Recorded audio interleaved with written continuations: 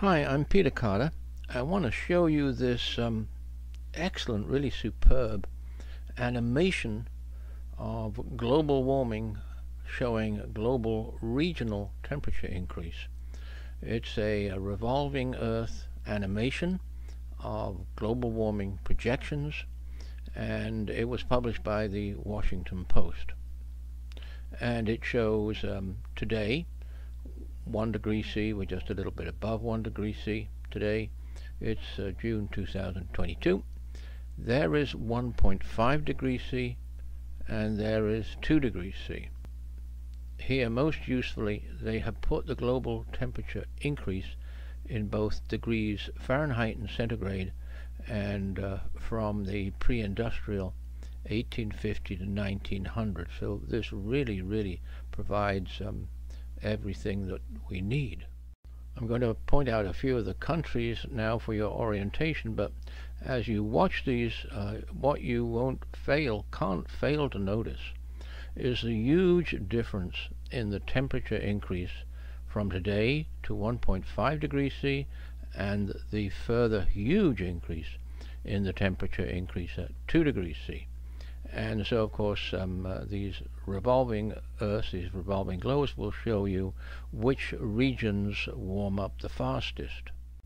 So I've just labeled some landmark countries for your orientation, put them on the 1 degree C today globe, and right at the top here we have the Arctic, and the Arctic heating shows up particularly well in this presentation. There is Russia there, there's Europe, Western Europe, United Kingdom, Greece down there, Italy there, Saudi Arabia here, and there Africa. And I've just pointed out South Africa here. Again, at the top is the Arctic. Here's North America, Canada, United States, Mexico, South America, Brazil. Note and take a look, notice the sea surface temperature. The sea surface temperature increases. Arctic on the top, we have another view of the Arctic. Siberia here, Eastern Europe, the countries of Eastern Europe there, China, India, Australia, and there we have the Philippines and Indonesia, and Laos and Cambodia, and those countries there, right there.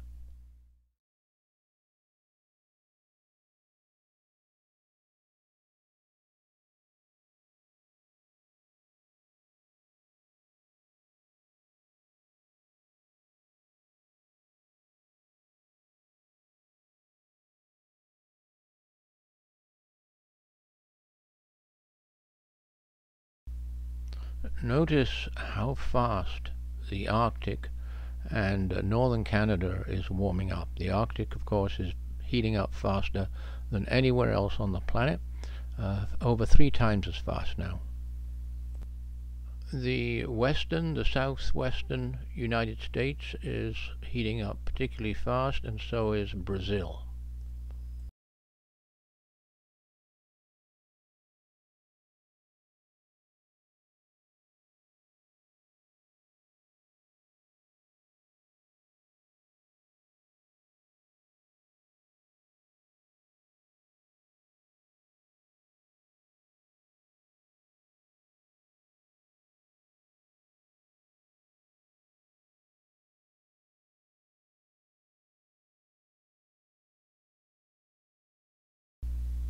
You see the rapid warming in the Arctic again, Arctic amplification, and note the vast Pacific Ocean that you're looking at, and it's warmed up a lot by 2 degrees C.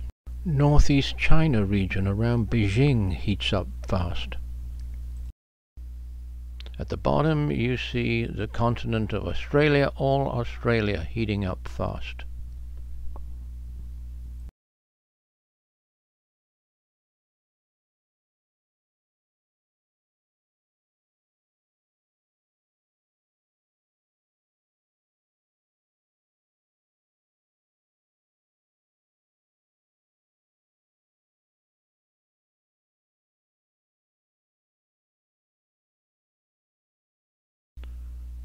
At the bottom of African continent, southern Africa heats up particularly fast.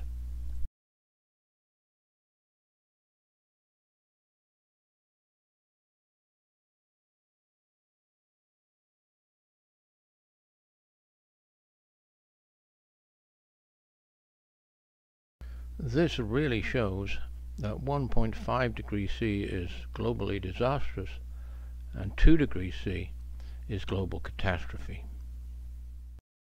Now lastly, we are going to the most important place region on the planet with respect to global warming, climate change, and our future, and that is the Arctic. The Arctic and the Arctic amplifying feedbacks are another definite reason why 1.5 degrees C is globally disastrous and 2 degrees C is catastrophic to the planet. The Washington Post model simulations showed us the Arctic unusually well for these model representations. So we're looking down at the North Pole. There's the Arctic Ocean. There's Greenland. I put Greenland on there and there for your orientation. And this is Canada. Canada there, United States. There's Europe. And this is Siberia. So all of that is a huge, huge region of Siberia. Now this one is today, and this one here is at 1.5 degrees C, which we will be at around 2030. So just look at the huge difference in the northern hemisphere temperature increase and the enormous difference between the Arctic heating today and the Arctic heating at 1.5 degrees C in about 10 years. Now going back to this view here, the brown is permafrost. So all this brown colored region is permafrost, and you can see how vast the permafrost region is in northern Canada, Alaska, and Siberia. This is to show the permafrost specifically from this map that specifically shows the permafrost regions. There's Greenland, and there's Greenland for orientation, and this is Canada here, Alaska there, and all of this is Siberia, and all the purple that you're seeing is permafrost. Bring your attention to this very, very dark heated region here, which is very interesting because that's the Barents Sea. And a paper has just been published that finds that the Barents Sea region of the Arctic is heating up 5 to 7 times the Arctic average. And you can see how much heat is in the Arctic here, and the Arctic is warming up 3 times at least the global average temperature increase now. So of course the significance of the permafrost is all of the vast amounts of carbon, frozen carbon until recently, permafrost. The permafrost in total holds more than double the atmospheric carbon. It's an enormous, enormous amount. So if we look at Canada here, all of this region in northern Canada, which is heating up very, very fast, this is permafrost as well as peat-rich wetlands, which they are vast in northern Canada. And their source of feedback emissions, methane, carbon dioxide, and nitrous oxide. And the same applies to Siberia. Permafrost is the permafrost temperature is rising rapidly, and that's the permafrost everywhere. And the permafrost, of course, is thawing, and it's thawing much faster than anybody anticipated. And thawing permafrost is already emitting, again, the 3 big greenhouse gases: methane, carbon dioxide, and nitrous oxide. And these are feedback emissions, and the longer global warming continues, and of course the more the global temperature increases, then the more permafrost will thaw and the more feedback emissions will be released, and that will drive up global warming even faster. The reason why the Arctic, and you probably know, the reason why the Arctic is heating up so fast is that is due to the Arctic sea ice. The Arctic sea ice is progressively losing extent. It's shrinking as well as its volume is shrinking, but where it loses its extent, that exerts a feedback. So instead of the shiny white Arctic sea ice reflecting all the solar energy away, where the Arctic Ocean is open in the summer, instead of reflecting solar energy away, solar energy is absorbed by the dark open ocean. It's absorbed as heat. So that's called the Arctic sea ice feedback, and the more Arctic is melted away, then the more feedback there is, and the more the Arctic temperature is increased, and that's called Arctic amplification. Here we are then looking down over the Arctic, and here we are today. That's the Arctic sea ice there, and there's Greenland, and this is 1.5 degrees C warming. You can make out Greenland again there, and this is 2 degrees C, and there again is Greenland for your orientation. So you see this huge difference that I've already pointed out of Arctic heating compared to 1 degree C. It's absolutely huge. And there's another huge increase in Arctic heating, Arctic amplified heating at 2 degrees C. There's North America again. See the huge difference between today and 1.5 C, and another huge difference, 2 C.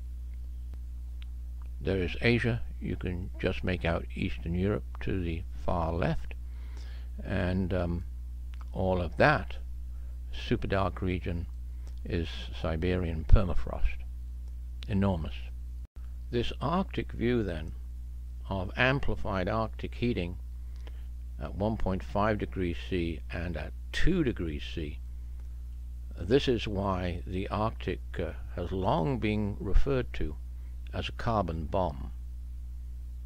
The fuse has been well and truly lit on this carbon bomb by industrial civilizations, global warming greenhouse gas emissions, and those emissions right now are increasing, and they're increasing faster than ever, and this continued can only lead to a planetary catastrophe, an end of the world effect of global warming, with the thawing permafrost releasing increasing amounts of all three greenhouse gases, not only methane, a lot more carbon dioxide than anybody anticipated, and also nitrous oxide, continuing to emit greenhouse gases and continue to burn fossil fuels is absolute madness.